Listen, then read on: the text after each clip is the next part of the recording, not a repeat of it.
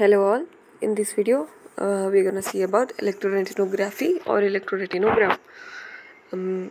Here I'm going to give you the introduction, the block diagram, principle, recording, wave graph, types of ERG, diagnosis, prognosis.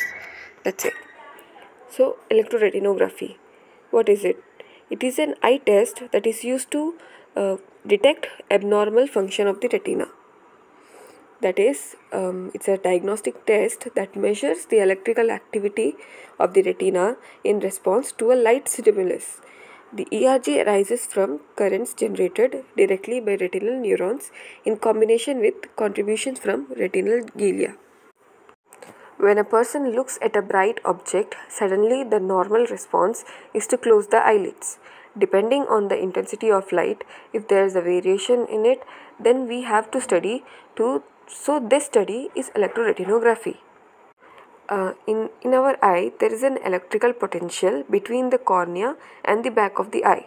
We can identify the normal and the abnormal eye by this.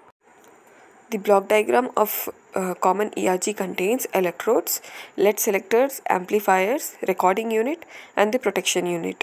The basic principle of an ERG is photoreceptors and downstream neurons in the retina maintain a non-neutral electrical resting potential by manipulating the intercellular and the extracellular concentrations of positive sodium, potassium and calcium ions and negative chloride ions, as well as larger electronegative molecules. Normally, an ERG records its value as you can see.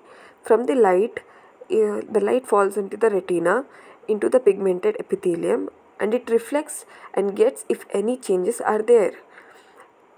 As the recording, we get three waves. That is A wave, B wave, and C wave. A wave is a negative wave, possibly arising from rods and cones. B wave is large positive waves because of bipolar cells and is generated by Muller cells.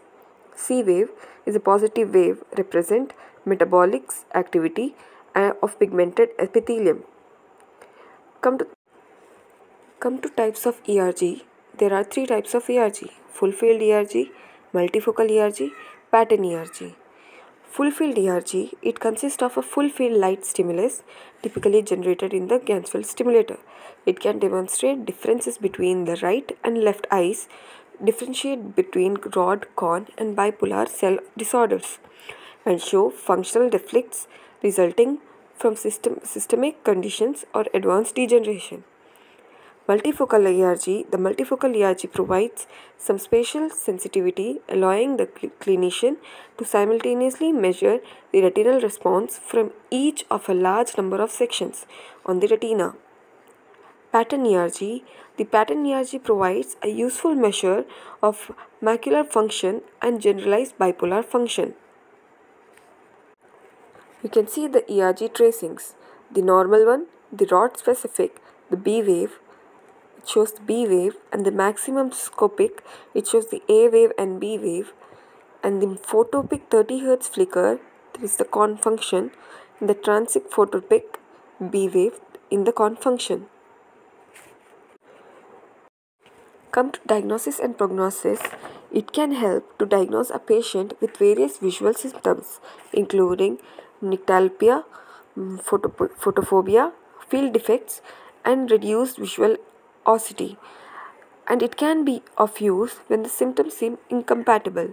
It can also help to determine the significance of fundus abnormalities and provide an early diagnosis for patient with a family history of inherited retinal disease.